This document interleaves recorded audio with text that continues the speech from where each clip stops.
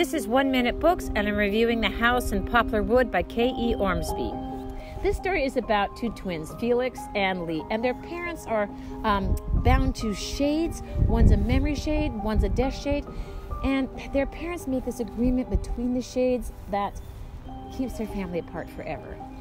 But Lee ends up becoming friends with this girl at school, Gretchen, and she says she thinks she can break that agreement.